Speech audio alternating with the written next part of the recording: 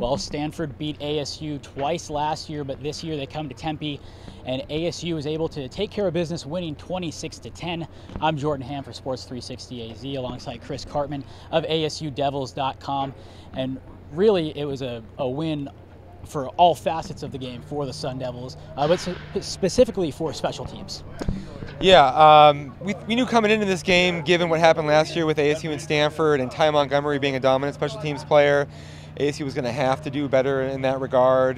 Given some of the errors they've had earlier in the season, they had a great punt that Montgomery ended up fumbling. They recovered it. They scored on that possession. All their field goals they made, except for one that was a long one by Zane Gonzalez.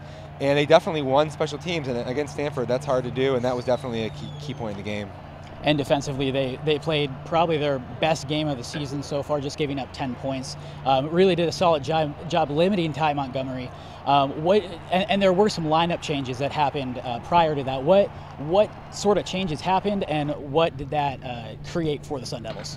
Yeah, they went with a heavier defensive front. They put Mo Latu out there with Jackson Hood. Demetrius Cherry kicked them out to end. 300-pound guys, and then they had Longino at will, and then Lio Mocchiola was healthy and played well at Spur.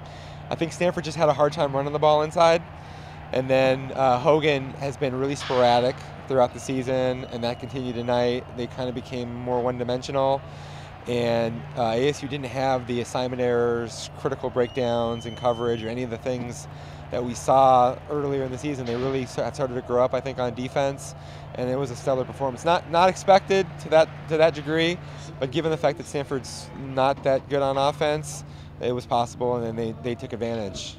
And Mike Berkovici had a very good game, really making a good campaign as he comes in as the starter. There was some talk that Taylor Kelly would play. He ended up not playing, but Berkovici was very efficient with the ball and really took care of it. Yeah, the whole key is just not turning it over.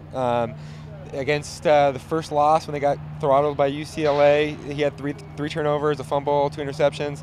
USC, no turnovers, they win the game. Stanford, no turnovers, they win the game.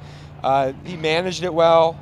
They got some balance, which against Stanford, they had a hard time running the ball the last year in those 2 losses. This year they came out early, they established some run.